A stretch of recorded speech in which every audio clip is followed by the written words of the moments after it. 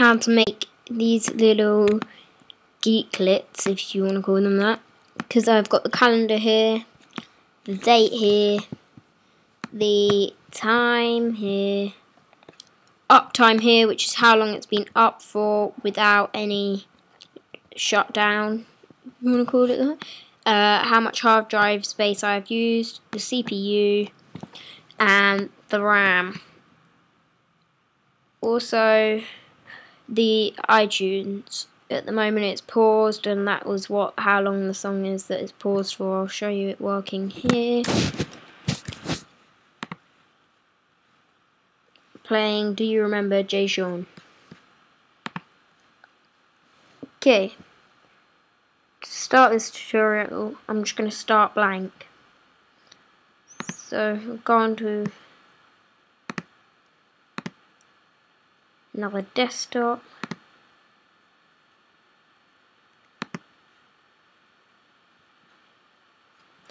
And I will just start it blank.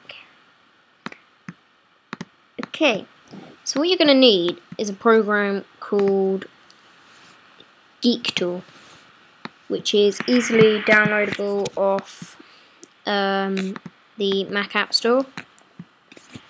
So, first, we're going to start off with the calendar, which is very simple. So, open up Geek. By the way, all of these scripts will be in the description, but the command for this is very easy. In the command line, just type in cow,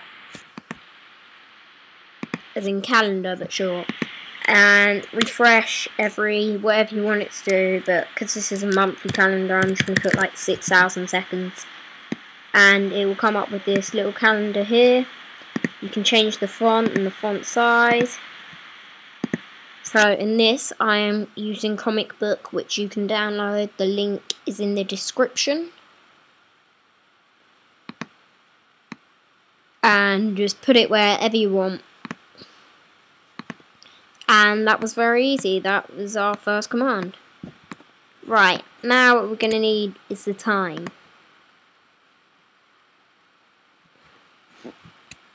So to get the time,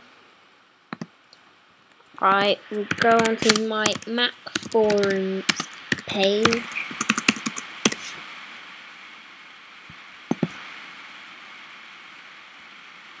The link of this will be in the description. I have made it so I don't have to show you all of the commands and you don't have to write them yourself. It's by Apple Maniac is what my name is, and here is my desktop. Right, so what we're going to get first is the day. So copy the day script and go back to Geek Tool. And now what you're going to want to do is make a new shell. And you're going to want to paste that script there. And because it's a day, I'm going to put like 6,000 seconds again. And it will come up with what day it is. Okay, again, change the font and everything.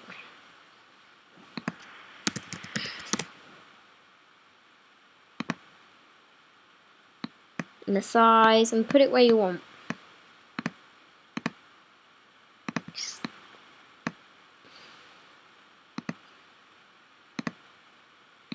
There, and now as you can see, we now have the day. So my next one is going to be this, what the day's number is, or whatever you want to call it. So go back to the website and get the date code. Now go back to Geek Tool and add another shell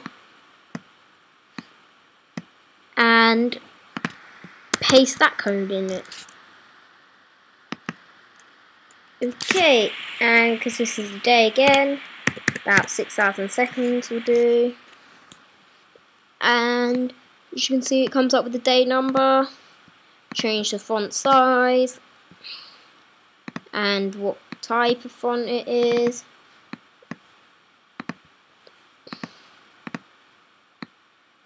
And there we have our font number. And now all we need is the month.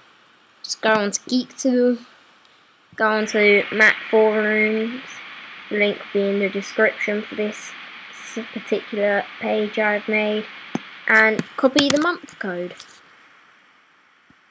And now make a new shell and paste in that code and it will come up. Okay, for this one I'm not sure how to get the shortened version, so it has to be quite small to be able to fit in. So basically what you're going to want to do is need a small font, or maybe make your O2 small, but this is how to get it. But you don't have to fit it in a certain place, so I'm just going to put it here, anywhere, like across the screen here. Yeah. And there's the month, the calendar of the month, the day, and the day, basically. Oh. And then what you're going to want to do is you're going to want to also, now, we move on to the time, which I am putting into this. Right here. So, go on to Mac forums and get the time code. And do the same again. Paste it in. Now you've got the time. Now change the font to whatever you want.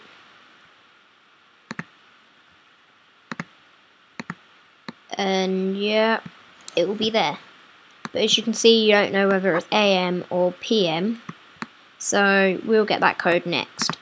Okay, so go on to Mac forums and copy the AM and PM code that I have made. And now you're going to want to drag a new script again, no shell.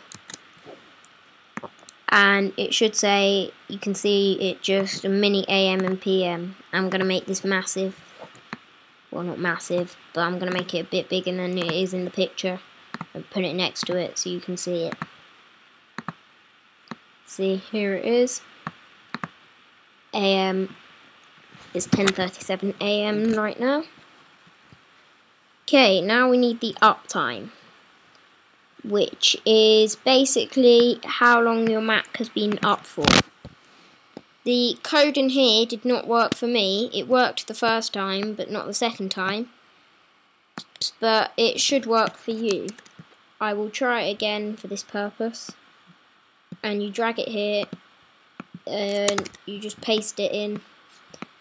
And it did work for me this time, which is very lucky. And as you can see, my Mac has currently not been shut down in 1 hour and 9 minutes now. And I'm going to set this to about 60 seconds. That's about 10 seconds. So it updates a lot. Also, you want to change the time to about 10 seconds. I've got my time on 3 seconds. So I'm just going to put it on 3 seconds. The AM, not really that much, because it doesn't really need to matter. So mine's about 200. And as you can see, it just disappeared. Funny. It's because I typed it into the command. Anyway, you know how to do that, so I'm going to leave that one out. If you want the title, like I had uptime here on my picture, you just make a new shell by clicking and dragging it, and you type in title in the overwrite, and then you tick the override text box and it comes up with the title. So set the font, and you've got it like that. Now it says uptime and the time it's been up. Now, the hard drive space is a hard one. If you have macOS Lion, I have now updated it for a macOS Lion script. If you don't have Lion, what you're going to need to do is go to the bottom of Mac forums. If you do have Lion, you can just get this, code and copy it and paste it. But if you have Snow Leopard or lower, get this code. It's at the bottom of the script or message, if you want to say that. Okay, and now I just paste it in. This is the Mac lying code. And type in about about 6,000 seconds. You can refresh them anytime you want by just clicking on them, just to let you know. And change the font. Right, as you can see, in Mac forums, I did include the percentage code, but you can easily edit it yourself because I didn't include the Snow Leopard percentage code. To get the Snow Leopard percentage code, all you need to do is click these 3 dots here and change the $4 to $5. And then you just press yes, I want to save, and it will come up with the percentage. So for the moment, I'll just get rid of that and put it back to my normal which I do have, and then make a new one for that. So basically, you can just paste the same script, edit it in here, and just change the 4 to a 5, and yes, save changes, and it comes up with the script. It comes up with the percentage. As you can see, it's there. I'm done. Now, what we need to do now is this box here. You can put them anywhere you like. I've just got this background. If you want this background, I will put the download link in the description. Now we need the CPU. This is a hard one for Lion, and I've only got the Lion code for it, but this will still work on Snow Leopard. So this is a very long code. Let's copy it and drag a new shell to where you want to put it, and press the 3 dots to start off and just paste it all there because it's a very long code. And now press yes, and it should come up with your CPU. And as you can see, it's come up with mine, and it says 0 for some weird reason. It's been doing that for quite a while, but it should work on yours because it worked yesterday on mine. I just need to edit the code a bit.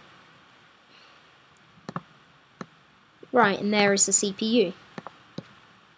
Now, what we need to do is get the, what is next? We need to get the RAM. So the title RAM was very easy. I taught you how to do that on Uptime. And the RAM code is just this code. Let's copy and paste that code. Top -1, whatever it is. And paste, well, drag the shell there. Paste it in. Set the refresh every to whatever you want.